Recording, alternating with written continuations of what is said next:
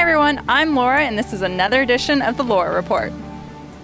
We're out here today with one of our sales veterans at our North Houston location, and he is going to be showing us some great cooking techniques on the Big Green Egg. All right, so now what are we going to be cooking here first today? Today we're going to be cooking a stuffed chicken with rice, baked potatoes, and sweet potatoes.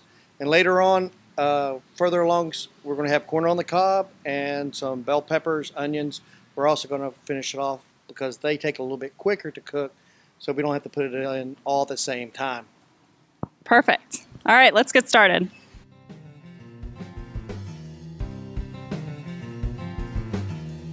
Now the Big Green Egg can be used as a grill, it can roast, it can bake, and it can also smoke. Is that correct? That is correct.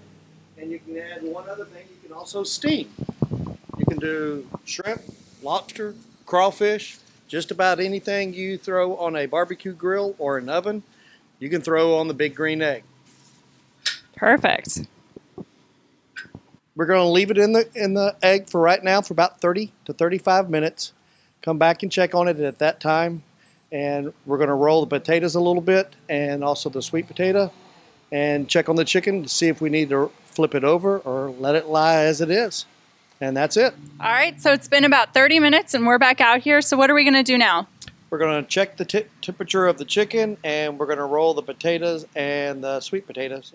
Now while you're doing this, can you tell us what you did to the potatoes before putting them in the foil here? Real simple.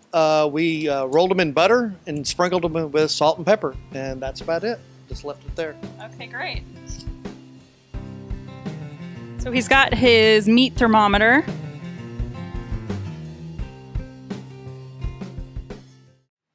Looks like it's saying 41.9. So we need to cook it a little bit longer. And we're going to do a little bit of roll here on the potatoes and the sweet potato.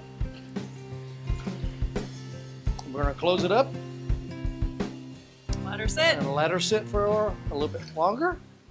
Okay. Now what are you doing up here? On top is your baffle. That's how you're going to control your temperature gauge on the front. From the upper and the lower baffle system. Okay. You want a good airflow coming to the unit itself so it gets your coals fired up, and you can control it from your upper and lower on how you want your temperature set, high and low. Okay. That's it. All right. Roll it.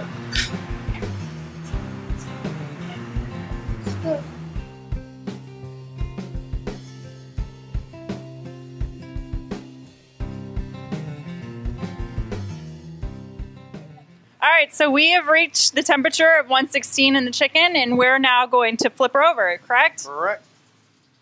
Now, once we flip her over, are we keeping her in there for another 30, 40 minutes, or what are we looking for now? Right now, we're just looking to try to brown her up. This chicken is stuffed with rice, so it's a little bit different. You got to be careful of where you're sticking the meat probe. Mainly, you want to keep it in the breast area to make sure your temperature is at the right temperature. We're going to roll over our potatoes again and our sweet potato one more time.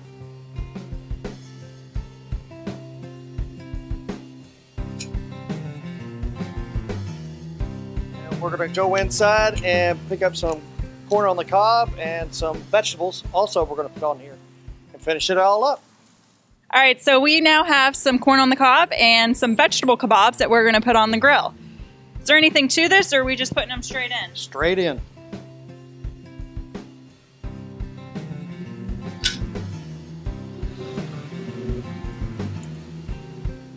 Just make some room for them. Room and just place them in. Now with the vegetable kebabs, we soak them in an Italian seasoning before putting them on the grill here.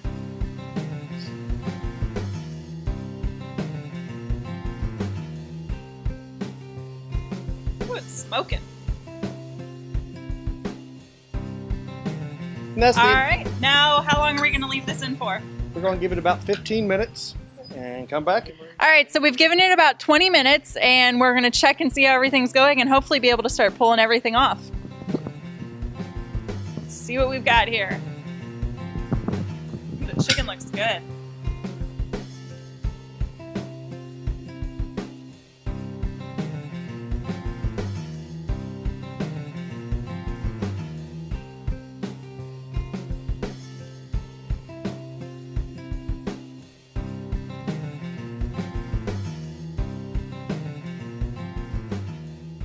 That is it. It's time for lunch. All right, now we've come back inside into the air conditioning and we're about to cut up our delicious lunch here, and I'll try it and let you know how great it is.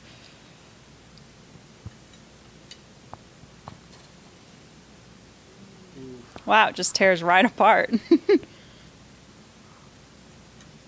Basically what you can see, this whole chicken is moist. There's no dryness, or skin is nice and crispy on the outside, but the meat inside is nice and moist, white, no pink, fully cooked. And delicious.